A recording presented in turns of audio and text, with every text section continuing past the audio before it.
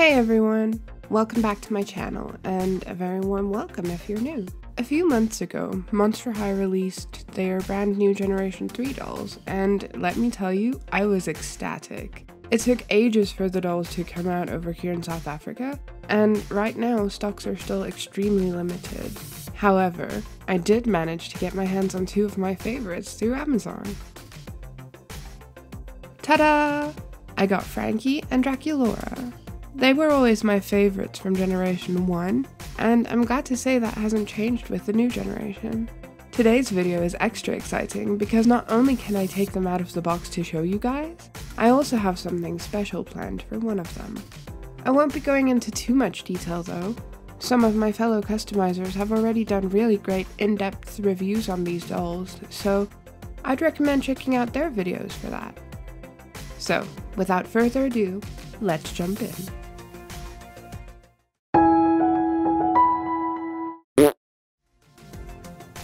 As we would expect with Monster High, the dolls come in really pretty boxes. I know they've been criticized for the box art, but I thought it's quite cute. I love that they stuck close enough to the characters' original designs that they still feel like themselves, but they're different enough to feel fresh and new and exciting. Although it's not the case for all the dolls in the lineup, Frankie and Draculaura both have saran hair.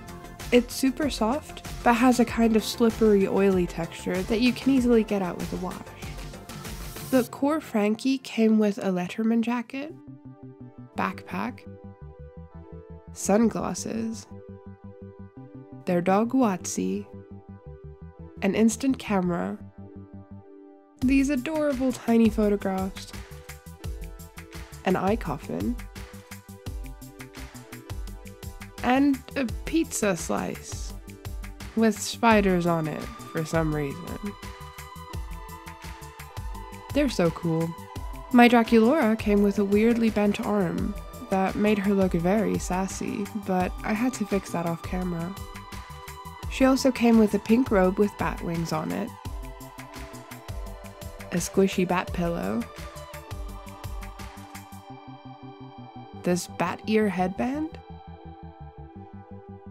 some nail polish and a basket, a squishy glow-in-the-dark face mask, a bottle of cherry juice that can actually open, her pet Count Fabulous, and a little pet bed. That's a lot of accessories for a doll that's not even part of the main lineup. But, of course, what excites me the most as a customizer, and what I think excites most of the doll community, is the wide variety of body types the new generation has now. Frankie is the tallest and lankiest, which is already cool. But the fact that they have a prosthetic limb is amazing to me because I feel like amputated limbs are so underrepresented in dolls. Compared to their Gen 1 counterpart, they are taller with a shorter torso and longer legs. As a tall gal myself, I appreciate the extra height. Draculaura, on the other hand, is one of the shortest dolls and has the thickest body type. Now, I will say I don't think this actually counts as plus size. If anything, it's only plus size in comparison to other dolls, but if she existed in real life, I doubt hers would be considered a bigger body. However, this is a step in the right direction. When I was a chubby little kid, fat dolls didn't exist, and the fact that Mattel has started making bigger dolls both in Monster High and other lines like Barbie is really exciting to me. It warms my fat heart. Something that I'm also happy about is the bigger hands that the Gen 3 dolls have. I feel like overall their proportions are much more realistic and balanced than the Gen 1 dolls. Their feet are slightly wider and flatter than the Gen 1 dolls, but are almost exactly the same as Rainbow High doll feet. That's neat. They can share shoes now. The more expensive Gen 3 dolls also come with chest articulation, which makes it easier to pose them in different ways. Also, look at Frankie's cute ears! I love them.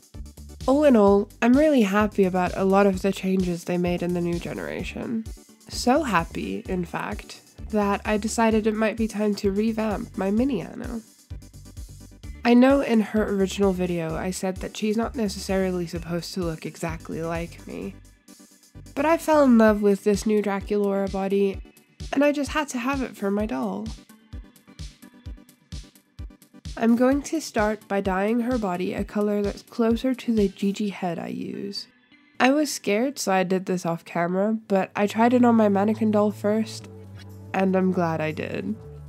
My first attempt was not great, but it was a learning curve, and here's what I figured out. Different parts of the body dye at different rates, so it's better to do them separately, so you'll have more control. The vinyl heads, hands, and forearms dye the fastest. The plastic body can get splotchy easily, so dip it in quickly and wash it off with cool water right away. Repeat that until you get a dark enough color. The lower legs rarely take any of the dye, so you might have to fix that later. The longer the doll is in the hot water, the looser the joints will get, especially around the hips, so work fast if you can. Here's how she came out directly after dyeing. Not the worst, but as you can see, it's still kinda uneven and splotchy in some areas. The lower legs also didn't really dye at all, and there are some marks on her thighs now. So, I took her outside for a spray of Citadel, wearing a respirator mask of course, and tried to even out the color using soft pastels. I think she came out pretty good. Not bad for a first try at least. Because of her new body type, most of my old outfit won't fit anymore, so we have to fix that. I unraveled the original skirt so that I could repurpose the chain, fabric, and zipper for the new one. The skirt piece is already hemmed, so now I just need to fold it into pleats to form the new skirt. I mark off sections on the fabric alternating between 1 cm and 2 cm before struggling to figure out how to fold the fabric so it actually makes pleats. Eventually, I figured it out, so here's what I did. I only folded the fabric on the 1 cm sections. First, I folded inwards and then outwards so that the end of the 1 cm section meets the middle of the 2 cm section that came before it. Once I've done that, I can pin it in place. Does that make sense? Fold in, fold out, and pin. Eventually, I have a skirt full of pleats. I also cut a waistband that's the same width. I compare the skirt piece to the zipper to cut it shorter, but I probably should have done this after attaching the waistband.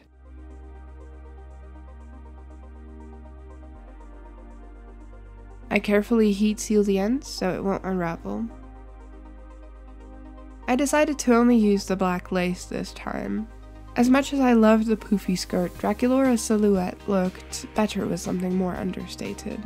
So, I run a gathering stitch through it, and once it's sufficiently ruffled, I can sew both the skirt and the lace pieces to the waistband. The waistband was too wide on Draculaura, so I folded it double and sewed it down before adding the zipper and a ribbon to catch the crotch. The original socks kinda fit, but they have to stretch, so the paint cracks. So, I'm gonna make new ones. I start by cutting rectangles vaguely the size of her legs, and hemming one edge. Then I wrap them around her legs, wrong sides facing out, and sew along the edge while stretching them tight. Once that's done, I just need to trim away the excess, turn them over, and I have socks.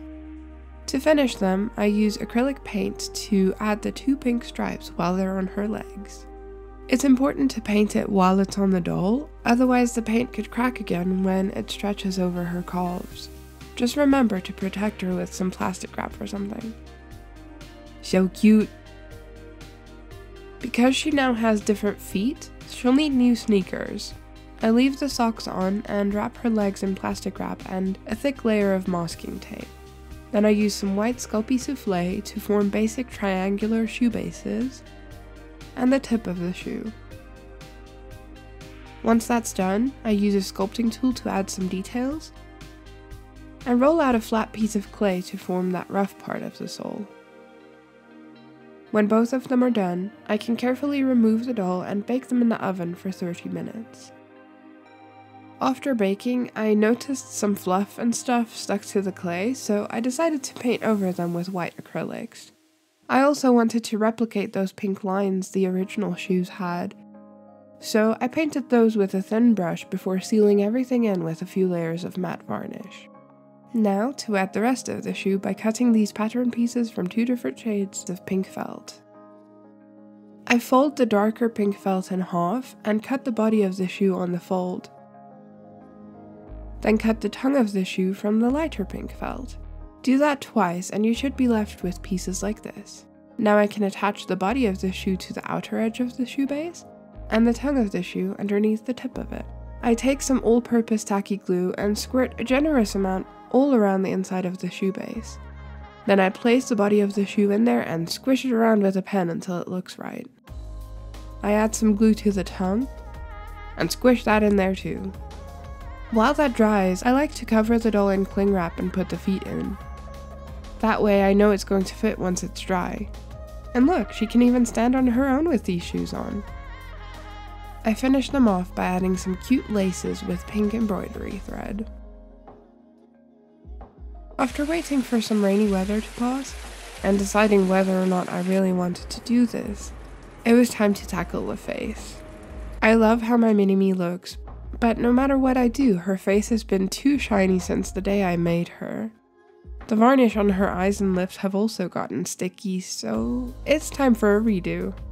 I used some 100% acetone to get the old face off, and let me tell you, I had to really scrub to get the varnish off. When she was all clean, I went over her face with a wet wipe to remove any leftover acetone. Interestingly, the purple soft pastels stained her face a little bit, but I'll be going over that again anyway, so it didn't bug me. I gave her a spray of Citadel to give the vinyl some tooth again. Like I did the first time, I add some pink soft pastels for shading around her eyes, forehead, nose, and mouth. Something I didn't do the first time, but a tip I've since picked up from JackyOhhh, is to add some light blue shading in some areas of the face to give it more depth. I used some pink and red to shade her lips, and add purple again around her eyes. Then I add some black pastels in the general shape of her eyebrows, and use a kneaded eraser to shape them and even them out. At this point, I decided to add the head to the body again to see how it matched. Looks good, so I spray her again with Citadel before going in with my pencils. I use a lighter pencil to sketch out the basic shape of the eye, but I'm ignoring the existing sculpt and giving her almond-shaped eyes that squidge up like mine do when I smile. I use a white pencil to add some highlights to her nose and Cupid's bow, since those are prominent features on my face. Then I use a red pencil to add lines on her lips. From there, I use a variety of darker pencils and pastels to accentuate what I already drew, and use a dark pink to sketch in her irises. A good rule of thumb is to try and leave more of the sclera visible on the outer corner of the eye than the inner corner. That way the eyes look forward instead of outward. I use a variety of red and pink pencils to add color to her irises, and my black pencil to sketch individual brow hairs. They came out thinner this time, but I think that's more accurate since my own eyebrows are kinda sparse. I use my black pencil to sketch her eyeliner and add some beauty spots. I added some white to her sclera, and tried my best to draw some dainty eyelashes. I also add her irises. At that point, it was time to bust out the acrylics and add some contrast. I add white to brighten the sclera,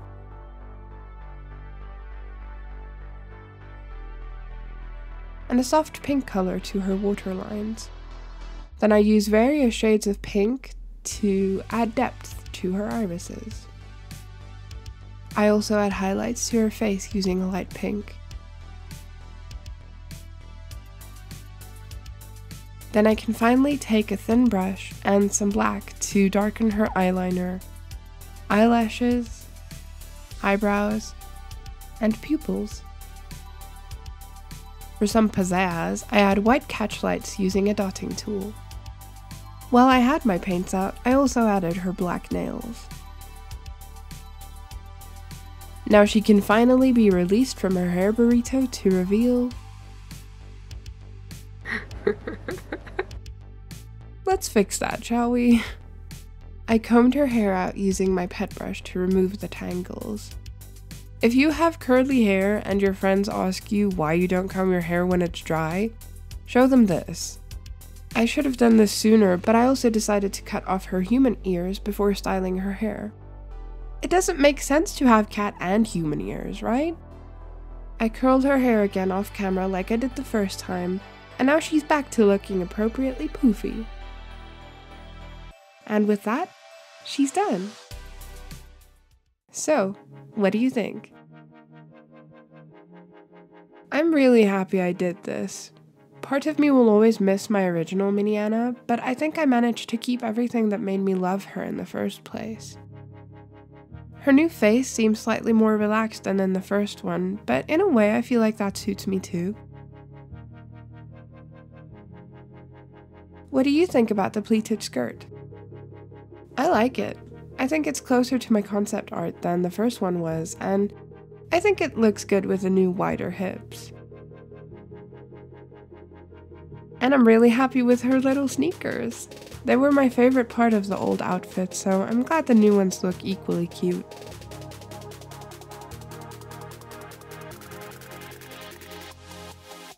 I only realized while writing the voiceover for this that I forgot her tattoo. I'll have to add that later.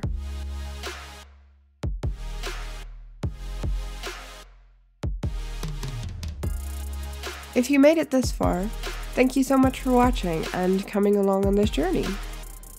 Hopefully this will be the last time I have to repaint my mini-me, but who knows. If you liked this video, please consider giving it a big old-fashioned thumbs up and subscribing to my channel if you're a new viewer. Leave a comment down below and let me know how you feel about the new Mini Anna. Only problem now is I don't know what to do with her old body. Leave a comment if you have any ideas. This year is going to be filled with a lot of exciting things, and sometime soon I'll be hosting my very own collab. It's going to be great! So if you don't want to miss that when it comes out, boop that like button, stick around, and as always, stay golden! Bye!